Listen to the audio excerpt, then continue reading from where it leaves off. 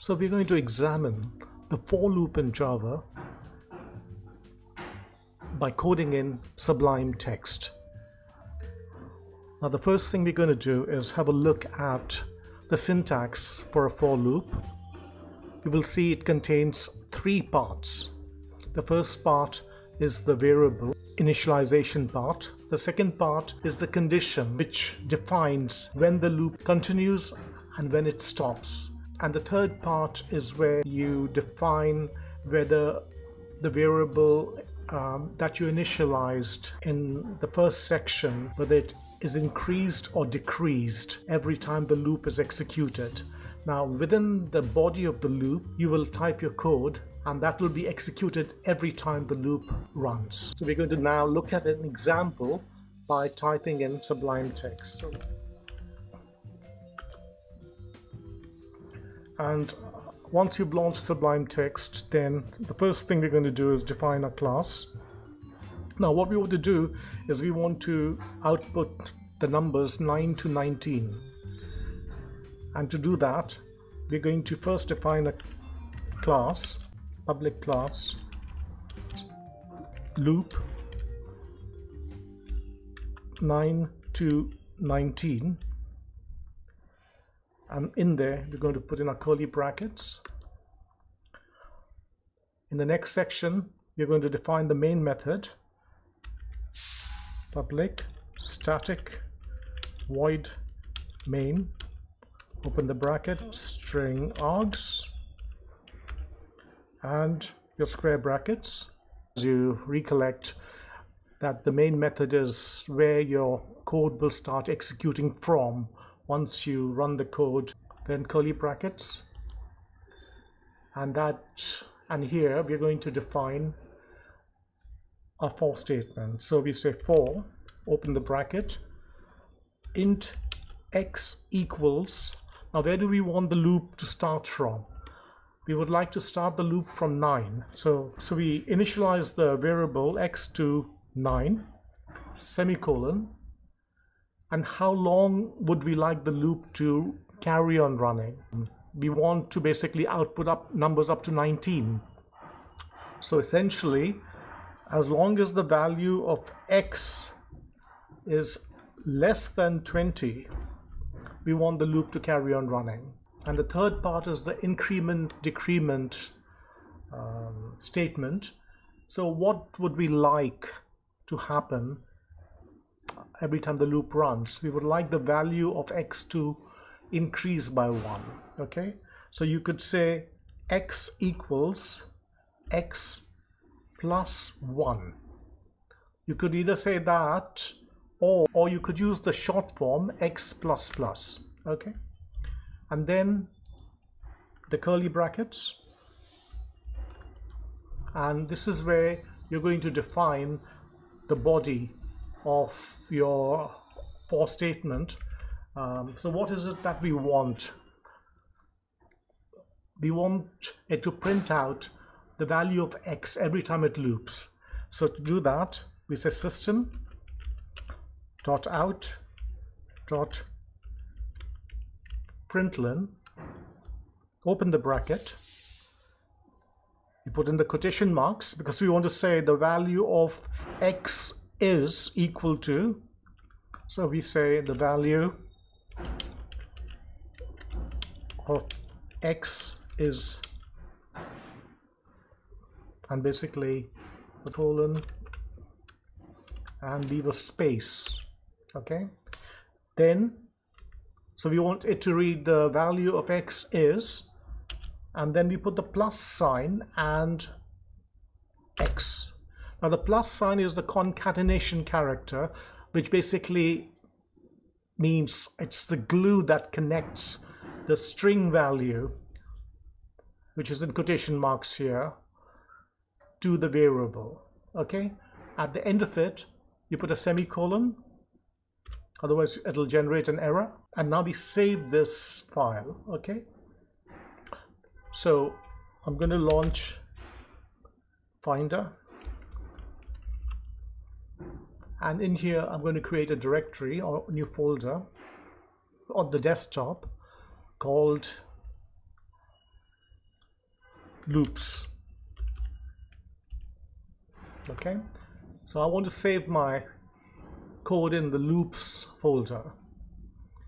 So you go to File, Save As, and then on your desktop, and there's the loops folder. So I'm going to name this as loop 9 to 19 dot Java.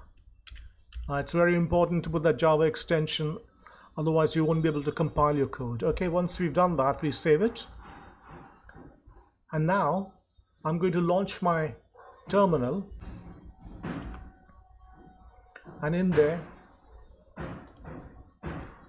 I'm going to change to the loops folder by saying cd, drag the loops folder and press enter, or you can type in the whole path, and now you will see that you're in the loops folder. Now let's do an ls, and basically you will see that currently we have only one file, which is the loop 9 to 19 Java file, .java file. Okay, so what we want to do now is we want to compile this. To compile it, we say javac and the name of the file, which is loop 9 to 19 .java. Press enter. Now if everything is okay, it'll compile it and create a class file. Otherwise it'll generate some error message, so we will then have to correct the error message. Okay, so the compiler's done the job, and there are no errors. So let's do a ls again to see if it's created the class file, and yes, it has created the class file loop 9 to 19 .class. Now to run this, we say java and give it the name of the class file, which is loop 9 to 19.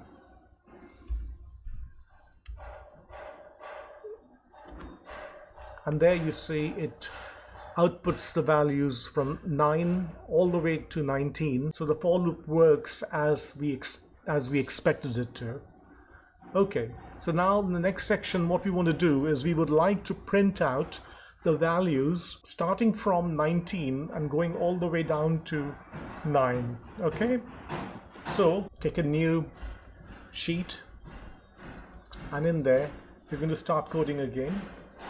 In fact, you could just copy this entire code and paste it there, and we will change a few things. But this time we want to loop from 19 to 9.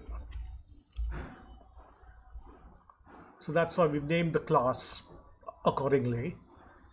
The public static void main method remains the same. Statements for the for loop, those will have to change, so we delete all this.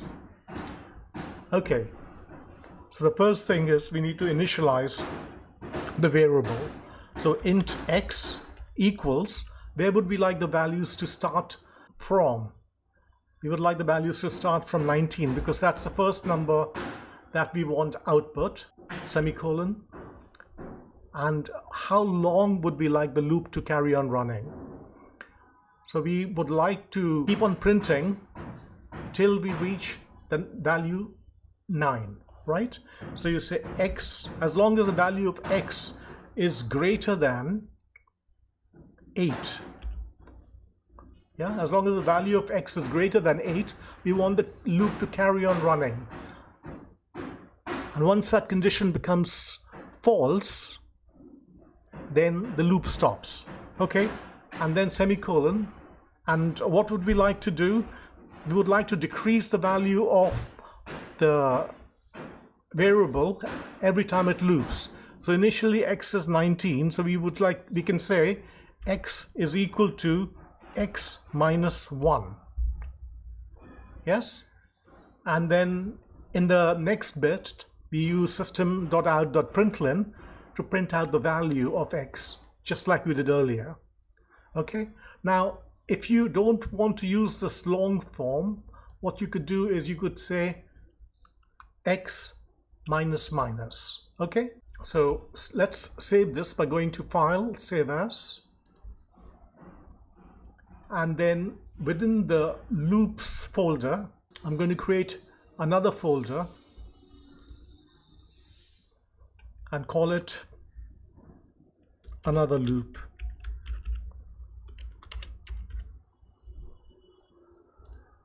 And in here, I'm going to name this file loop 19 to 9.java. Loop 19 to 9.java. That's it. Then we save it. So in the terminal window, I'm going to type in cd, drag the another loop directory, and then press enter.